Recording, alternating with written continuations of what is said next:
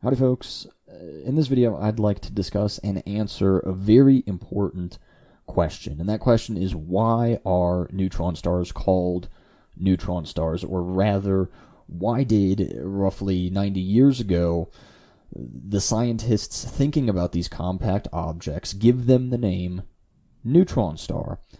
Well, the short answer to all that is the abundance of the neutrons in the matter that makes up a neutron star.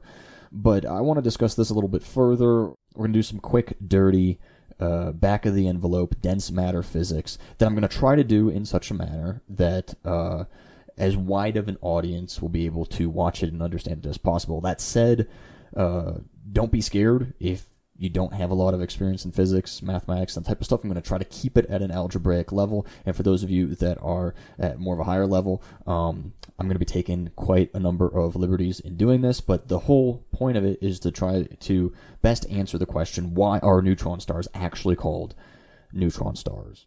And the best place to begin is actually with the matter that makes up a neutron star. So when we talk about matter, we're really talking just about atoms, and here's your periodic table of elements, and these are all just atoms. And, well, what are atoms? Well, they're made up of protons, neutrons, and electrons, the proton being positively charged, the neutron being neutrally charged, and the electron being negatively charged. Hopefully this is all review at this point. We could go into more exotic particles or like quarks and things like that, but for the purposes of this video, that would just be overcomplicating. We don't need to do that. Not to mention that 90 years ago, I don't even know that there was much of a discussion with regard to quarks and whatnot. So we're just going to focus on protons, neutrons, and electrons. And these all come together to form an atom. Here's a simple orbital model of an atom where you can see electrons orbiting around the nucleus of the atom where there are our protons and neutrons. Again, hopefully this is all review for you. This isn't really the best way of portraying an atom or animating an atom. If you want to see that, you can go and check out some of the videos on simulating or animating hydrogen atoms to get a better idea of what an atom really looks like. But the orbital model has been around for quite a while, and it's going to serve our purposes perfectly fine for this video, so we're going to go ahead and just use that. Now, with protons and electrons being of opposite charge, they do not like being very close to one another. That's why you have, or rather that's partly why you have electrons orbiting around the nucleus of the atom that contains the protons and the neutrons. These opposite charged particles don't like getting close to one another. And when they get close to one another, some interesting reactions can happen. One such reaction is called inverse beta decay. Some of you may know this as electron-induced or electron capture inverse beta decay, but basically the proton and the electron will react and leave us with a neutron and another particle called an electron neutrino. The electron neutrino is very important when it comes to studying neutron stars. That's why I include it in here, but for the purposes of this video, we're just kind of going to neglect it. But through this process, hopefully you can already begin to kind of see where more and more neutrons start to come from. But the bigger question we need to answer with this knowledge of inverse beta decay is, where can we find these conditions that cause inverse beta decay? Now, I mean, where can these conditions actually occur naturally? Where can these happen in nature? And the short answer to this question is supernovas, otherwise known as the deaths of main sequence stars. Here is supernova 1054, otherwise known as the Crab Nebula, home to the Crab Pulsar, or one might also call it the Crab Neutron Star. You can see it's big, bright, beautiful gas nebula that's very well known and very well studied. And here we have supernova 1604, otherwise known as Kepler's supernova. Again, bright, beautiful ball of gas that you can see right here. And so what do I actually mean by a supernova? Well, or the death of a main sequence star? Well, basically, a star is constantly going through the process of nuclear fusion, in that it's taking smaller atoms and making more and more massive atoms. And so eventually, when there's not enough material to go through that fusion process anymore, that thermonuclear pressure is going to start to weaken. And as a result of what happens there is gravity takes over, and then you have a supernova. I'm not going to go into the full details of a supernova because that's not the point of this video. But all you need to know if you're unfamiliar with a supernova is that basically all the material off the core of the star is going to eject into outer space to form these beautiful nebulas that we see. And the actual core of the star is going to be left over, and it is going to be crushed or compressed by that gravity. And so the final stage of a main sequence star is going to be a red giant, or more just a red type star. And once it ejects that material and the core compresses, that core is going to compress into one of three objects that we know of.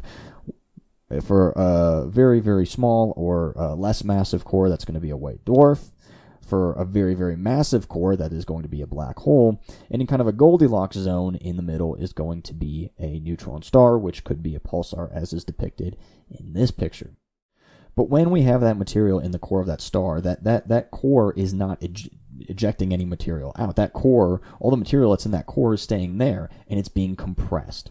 And so the real question that we need to ask ourselves is, where can we remove some space for that core to actually begin to compress and get more tightly packed together?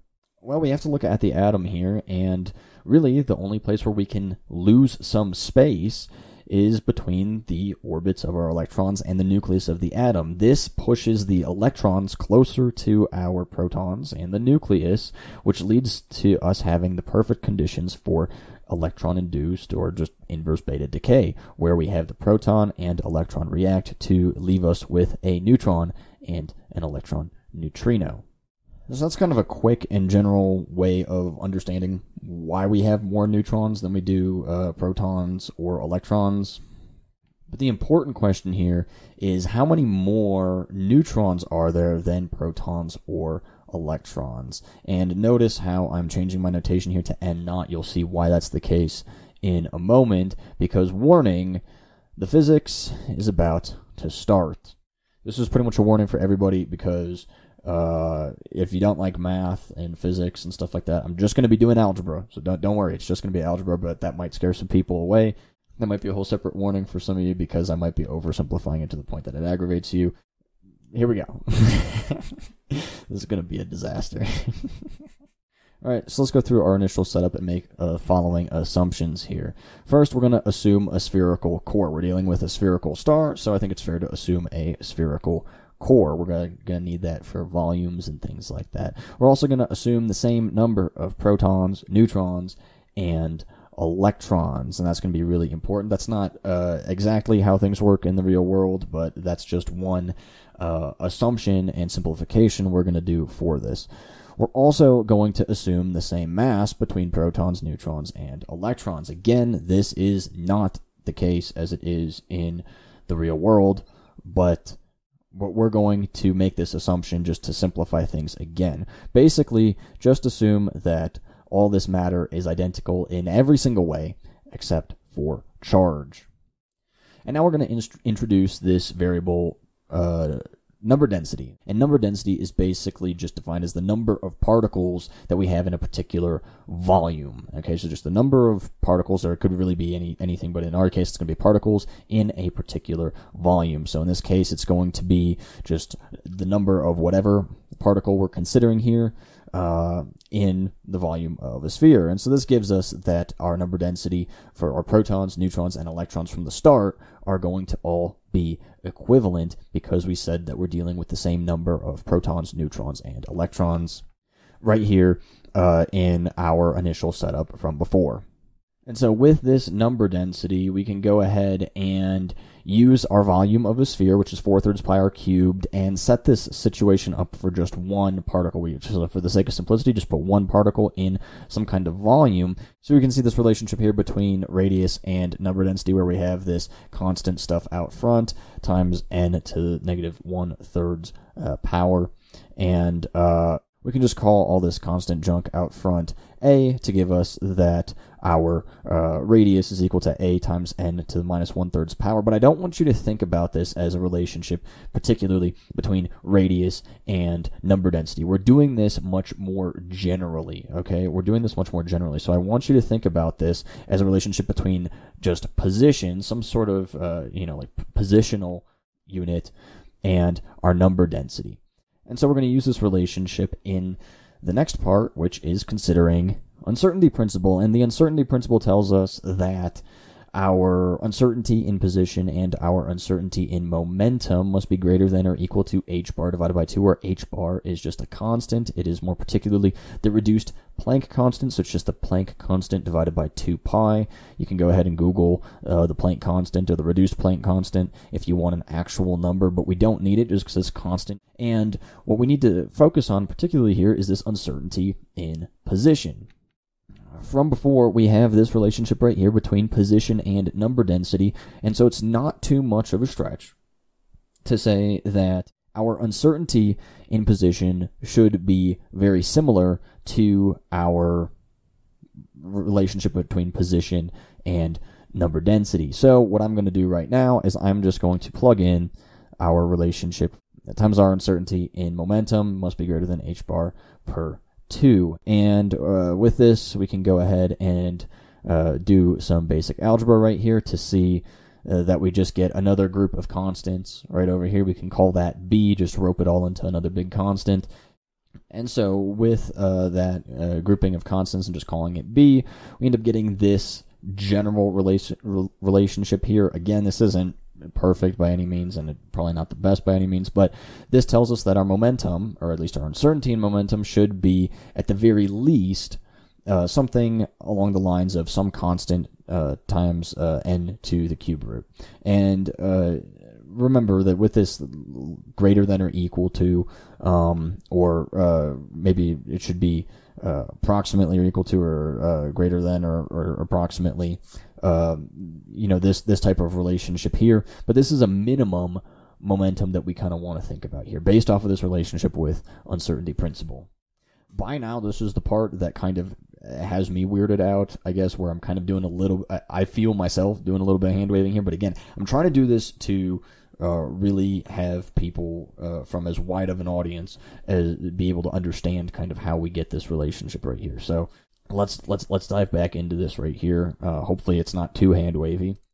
All right, and hopefully it's not too hand wavy, because it's now time to consider energy. Like any good physicist, we must consider energy, and for this particular system, our total energy is just going to be the rest mass energy plus our Fermi energy, so mc squared plus our Fermi energy. Now, if those that are unfamiliar with Fermi energy, it's just a quantum mechanics concept that will consider all the different states of a group of particles, such as the ones that we're looking at, particularly fermions, but I don't want to have a conversation about what is a Fermi energy, so you can go look that up on your own. This is turning out to not be as good of an experiment as I hoped for, but again, I'm doing my best, and I'm just trying to have some fun here, so here we go. Okay, and so for a non-relativistic case, our Fermi energy, it looks very similar to our just standard understanding of kinetic energy, which is just going to be our Fermi momentum squared divided by 2 times the mass for a non-relativistic case. And for a relativistic case, our Fermi energy is just going to be our Fermi momentum times the speed of light. And this is now where things get interesting, because now we're going to suppose infinite density. And so what exactly is that going to do to our number density? Volume is going to be decreasing quite dramatically, and generally speaking, the number of particles that we're having here is pretty much staying, I don't want to say consistent, because we're going through inverse beta decay, but we're not losing any of the actual material. That means our number density is going to start to increase. Well, with our number density increasing, that means that our minimum momentum should also increase, and increase, well, infinitely, since we're assuming infinite density. With our minimum momentum increasing, well, we're looking more and more so in the relativistic case, more specifically the ultra-relativistic case, and so we're going to just consider modeling the energy for such a system with our rest mass energy and plus our Fermi momentum times the speed of light. And in reality, because we're dealing with infinite density, or we're considering infinite density here, and our minimum momentum just growing dramatically, this rest mass energy becomes pretty much negligible. Now again, we're doing a little bit of hand waving here. We're making a lot of simplifications to this. But one of the things I kind of want to get out of the way is, if we're assuming or supposing infinite density, doesn't this mean we're considering matter more so for a black hole than a neutron star? Well, if you go back quite a ways, we're just dealing with protons, neutrons, and electrons. We don't know anything about any of those other particles, and particularly why the neutron star is so incredibly interesting for us to study is that we know it's a very compact, ultra-dense ball of matter that we can actually see and interact with, or I mean, maybe we can't interact with it, but we can see interactions with it that are physically interacting with that matter that makes up the star. You can see like thermonuclear X-ray bursts, for example, where you see matter from an accretion disk fall onto the surface of the neutron star, and then we can see how that matter reacts with something else. Whereas with a black hole, you have the event horizon, and past the event horizon, light cannot escape. You can't see any of the interaction that is taking place with that actual matter because it's past the event horizon. With a neutron star, you don't have that event horizon there. You can still physically see the interactions with the actual matter itself and with the actual star itself. Now, that's not to say you can't see different things happening with black holes. You can't see what's actually happening with that matter that makes the black hole. Okay, so now that we've done all this modeling, we move on to having to recall charge balance, meaning that the number of protons we have must be the same as the number of electrons we have. That's because the net charge of this system should be neutral. It shouldn't be positively charged. It shouldn't be negatively charged. It should be neutrally charged. This is something very important in physics that we always need to remember. And so that means that our number density for protons should be the same as the number density for electrons. And so if we are to model all of this stuff up, so we have our Fermi energy for our neutrons is equal to our Fermi energy for our protons plus the Fermi energy for our electrons. We end up with a net neutral charge, or charge balance here. This isn't a positively charged system or a negatively charged system. And so now the interesting thing that we can do right here, though, is we could plug in all of our Fermi energies for each one of these particles. Hopefully you can see that our speed of light just divides out of this pretty quickly. Okay, and so subbing the Fermi momentum in for each one of these particles, we end up seeing this relationship right here between number densities and that B constant. The B constant can just be divided out, doesn't really matter. This is where we need to recall that the number of protons is equal to the number of electrons, and so their number densities for protons and electrons are equivalent, as you can see from right here. And so that gives us the cube root of the number density of our neutrons is equal to 2 times the cube root of the number density of our protons or electrons. We could sub either one of those variables in here. But now we can very easily cube both sides to get this very important relationship right here. This relationship tells us that the number density for our neutrons is equal to 8 times the number density of our protons or our electrons. So what we have really is 8 times the number of neutrons than protons or electrons. Now, I know that there's a ton of hand waving and stuff in there that is not perfect, but this is a really great way for you to see why neutron stars actually get the name neutron star, because of the fact that we have 8 times as many neutrons as protons or electrons in the material that actually makes up the neutron star. And if you think 90 years ago, when they're just thinking protons, neutrons, and electrons, they're not thinking about quarks or any further decays or anything else like that, that's where the name neutron star comes from. Because just thinking about what happens to matter when you start to get that compression of a stellar core, you would end up with a ton more neutrons than protons or electrons. And that's really where the name comes from. Now we could go and take this much, much further.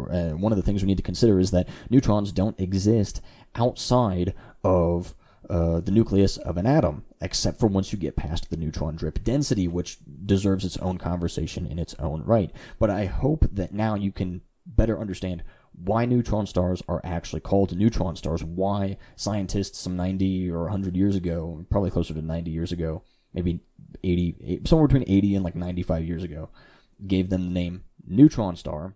And hopefully also I want you to see just how much benefit there is in just having a little bit of fun and doing quick, dirty, back of the envelope physics or mathematics, because just doing some fun stuff like that can really get your mind turning and really get your mind thinking. That's one of the things that is so much fun to do, just quick and off the cuff, so that you can kind of start thinking about some of these interesting or more weird scenarios, because again, 90 years ago we had no idea that these things even existed. Okay, I'm going to leave it at that. Maybe we'll go in and do some more rigorous physics or mathematics at some point in the future. I definitely do want to talk about neutron drip density at some point in the future on its own anyways also, but that is why neutron stars are called neutron stars. Hopefully you learned something, hopefully you enjoyed something, or hopefully at the very least I just gave you a good review of why neutron stars are called neutron stars. But that all said, I want to thank you all very much for watching, and I'll hope to see you again next time, or maybe we'll talk about some math stuff or physics stuff or neutron star stuff, whatever I happen to want to make a video on. But thank you very much for watching, and I hope to see you again next time.